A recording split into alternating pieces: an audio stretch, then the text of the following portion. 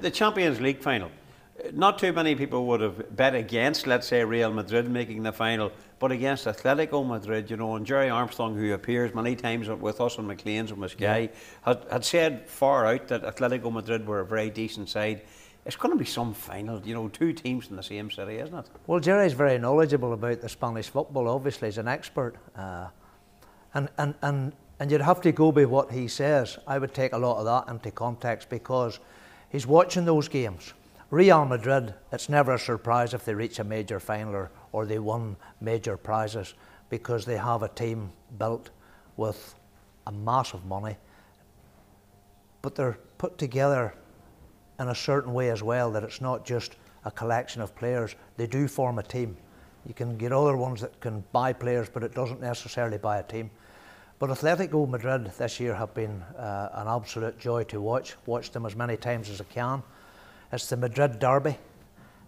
They came to Chelsea, to Stamford Bridge in the semi-final with a mountain to climb, I thought, and they disposed of Chelsea, I thought, quite easily on the night. So that just shows you a measure of the quality that they have in their ranks, Adrian.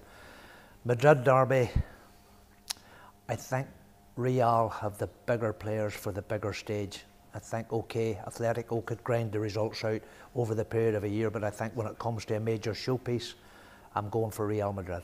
And I think before I let you go, I know you look at Simeone, you know, the Atletico Madrid manager, and he's sort of back to old school. Would you talk about the game? Yeah. He doesn't want his players falling down, lying down. He wants players to give it all they have and play as a team and play the game in the proper spirit. He really is fantastic. I love that, and I think he's a breath of fresh air, and I'm glad you mentioned that because he's the type of person we need to speak out, somebody at the top level who's managing a top club.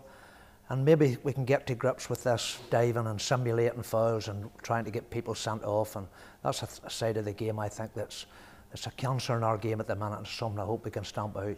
And believe you me, I think there'll be a few tackles flying in on that Champions League final with the two top teams in Madrid, obviously coming head to head. Nobody wants to lose that one. So Simone, I hope he gets it right on the night. But I still fancy Real. I think they've the bigger players, Adrian.